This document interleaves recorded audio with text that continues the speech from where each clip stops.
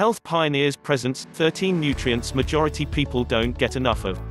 If you are new to this channel, hit the subscribe button and turn on the notification bell for more relevant health topics. Yes, it's true, even nutritionists struggle to meet the recommended daily intake of certain nutrients. How does your diet stack up? Nutrients even nutritionists don't get enough of. Potassium. The dietary approaches to stop hypertension uncovered a crucial link between increased potassium intake and improvement in blood pressure levels. Multiple fruits and vegetables supply potassium, most notably broccoli, tomatoes, sweet and white potatoes, citrus fruits, bananas, and dried fruits. This is a great example of how a diet with a wide variety of foods is the best bet. Inadequate dietary potassium may affect your heart, kidneys, and muscle functions. Avoid high potassium supplements, however, especially if you take heart or kidney medications. Essential fatty acids. My nutrition shortfall is definitely omega-3 fatty acids. I worry that I am not getting enough because I don't eat seafood. We all have foods that we don't like and seafood is mine. I don't take supplements. Because of this, I am constantly aware that my body may be lacking. I vary my cooking oils and use canola oil when I need a flavorless oil. I eat walnuts regularly and use them in foods like pesto instead of pine nuts and add them to breads, and I eat eggs that contain omega-3 fatty acids. I think that being aware of what is lacking in our diet is half the battle. Vitamin C. It won't free you from the common cold forever, but getting enough vitamin C does boost your immune system and provide antioxidants for preventing chronic diseases.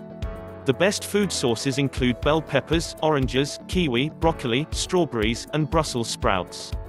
If these foods aren't in your typical repertoire, consider supplementing with 75 mg vitamin C daily.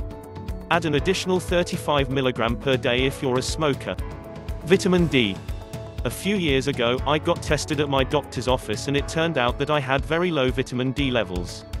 I wear sunscreen daily and work indoors, so I knew that my access to vitamin D through sunlight was pretty limited.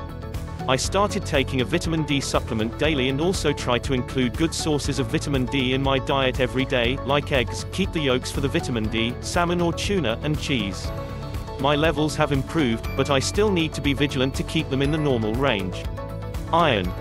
Vegetarians miss out on one of the richest sources of iron, beef. Thankfully, iron-fortified breads and cereals, as well as legumes, kidney beans, chickpeas, white beans, and lentils, are excellent sources for iron. Iron is essential for healthy blood growth and development. No surprise then that pregnant women need significantly more iron, 27 mg per day, than non-pregnant women, 18 mg per day. Dietitians who are pregnant can usually be found with iron supplements in their cupboard to enrich their diet. Calcium. Because I've never liked milk or yogurt, and I limit my cheese intake due to genetically high cholesterol, calcium is the nutrient I struggle with. I rely on almond milk, tofu, kale, almonds, and sneaking Greek yogurt into recipes.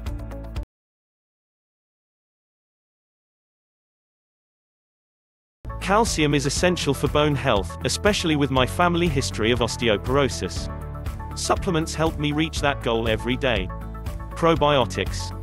Essential for healthy gut function, and potentially helpful for mood regulation and improvement of allergies, probiotics can be difficult to come by in a regular diet.